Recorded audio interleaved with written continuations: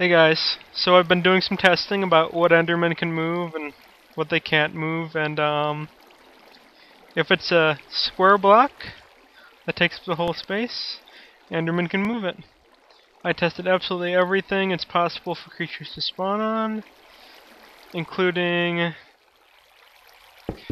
bedrock, pardon my punching, obsidian, everything, and endermen can move it.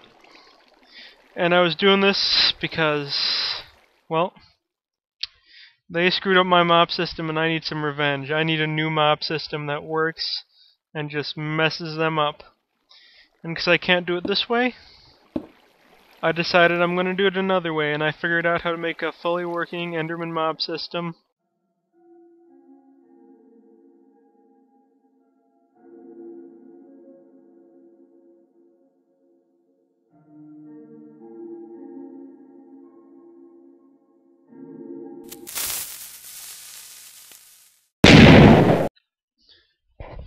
So I finally finished this. Did make a little modification here.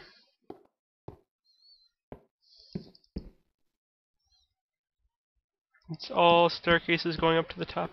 I suppose they can grab blocks off the side here and there on their way down, but I'm not horribly worried about that. It just means they'll clear it for me. Haha. We already have creatures coming down here.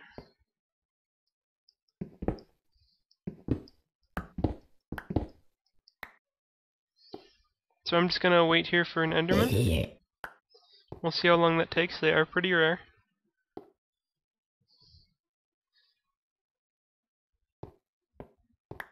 Hopefully not too horribly long.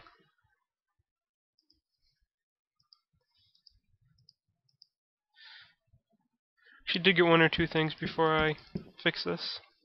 And this. Nom nom nom nom. What? My wife's picking on me playing Minecraft too much. But it will be the first Enderman trap that's actually an Enderman trap, baby. We care deeply about this. Nom nom nom nom. Oh, I'm not hungry. I can't eat it. But I want to be a cannibal. The zombies drop rotting flesh now that you can eat. Yeah, I know. It's gross, but it's kind of amusing at the same time.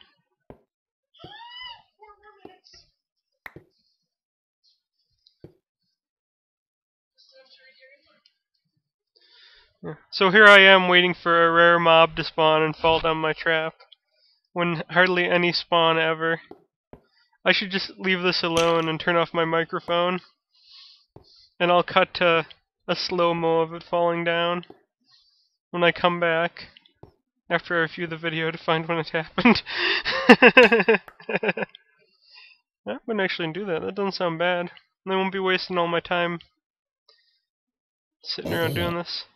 Not that it's ever a waste of time to hang out with you, my lovely viewers. Nom nom nom nom nom.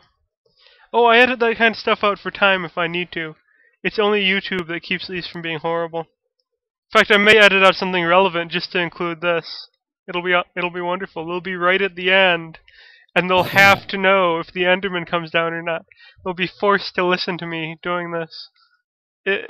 She's giving me such a look. Okay, I'm gonna do that thing I said. Because I want all the loot, so I'm gonna go like... Oops. I'm gonna go like this.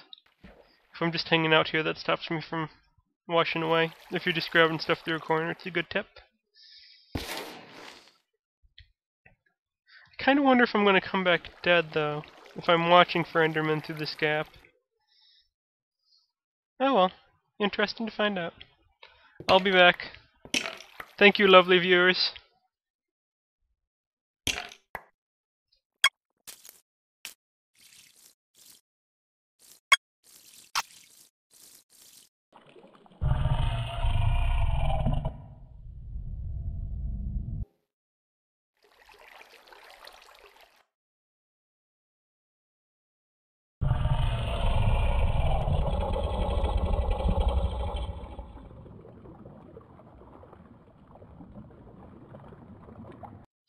Guys, I did it! I did it! I'm totally psyched that I came back and had an ender pearl.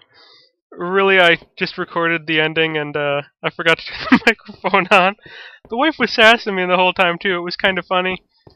Oh, Not sassing you. she just sassed me again. Did you hear that? Alright, I